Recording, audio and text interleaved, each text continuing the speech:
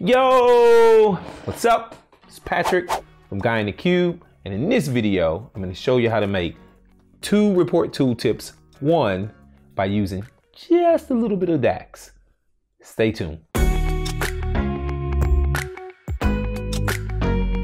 Okay, report tooltips. You already talked about them, Patrick. I know. And if you haven't watched that video, it's imperative that you go watch it, right? Or at least learn about report tooltips. So I recorded a video a while ago about it. So go watch the video or at least learn about them, so you'll have a better understanding about this video before you start.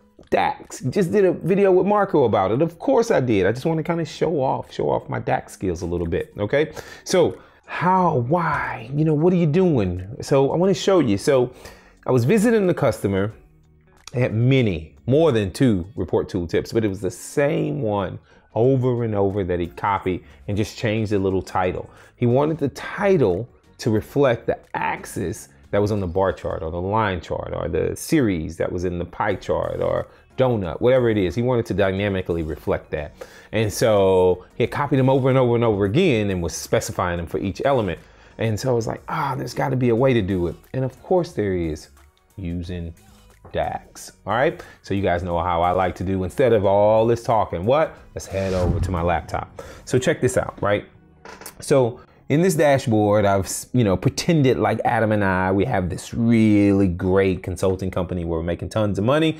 And so on it, I have a chart that shows revenue, and then I have a donut, which is just a pie with a hole in it, that has revenue based on the different products we sell, and then the revenue is based on months. And then if I hover over one of the bars, so we'll hover over this bar, you'll see my little tooltip. It says select the value, right? Here it comes. There we go. So it says the month. So as I hover over each one, it shows the month.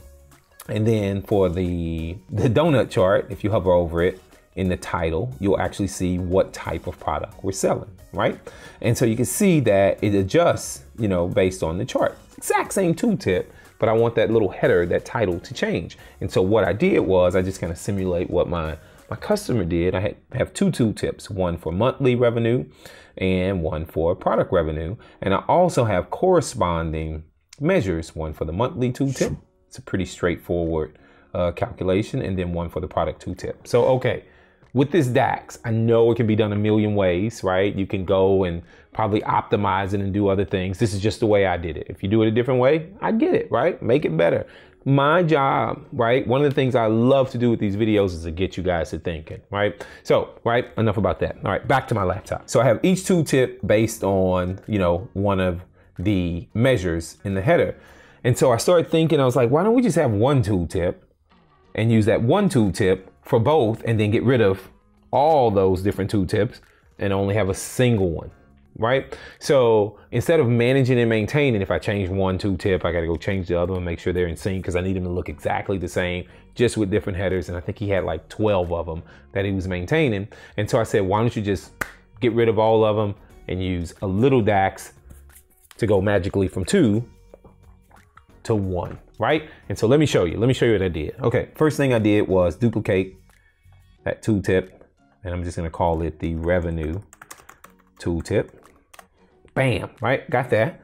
And then what I did was I went and created a new tooltip that has a little DAX, and of course I'm using variables because I'm still learning all the fancy stuff that Marco taught me. One day I aspire to be a DAX Jedi just like Marco.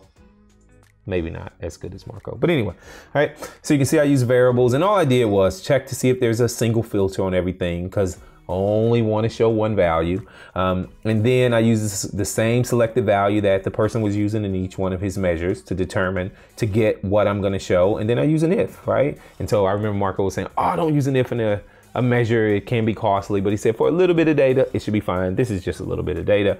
And so I say if selected month, show the available months. Otherwise, if selected product, show the available products, right? All right. So with my new tooltip, instead of using the tooltip measures that was created initially, I'm going to replace it. So let me select this.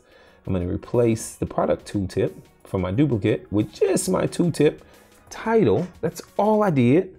I'm going to delete these. So let's go ahead and delete that one. Yep, I don't want it anymore. And delete this one.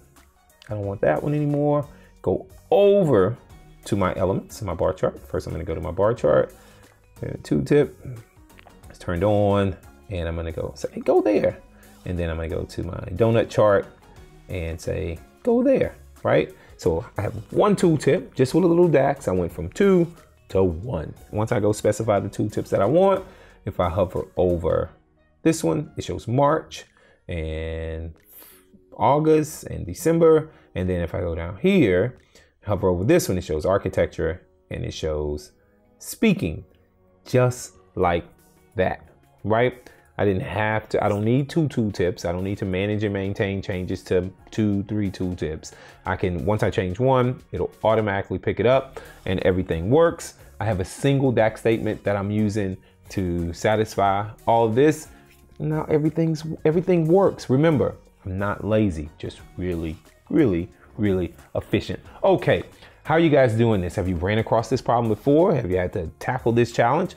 Maybe, maybe not. Hope this helps. If you have any questions, comments, post them in the comments below. If this is your first time visiting the Guy in the Cube channel, come on. Hit that subscribe button. If you like this video, go ahead and give it a thumbs up. As always, from Adam and Patrick, thanks for watching, and we'll see you in the next video.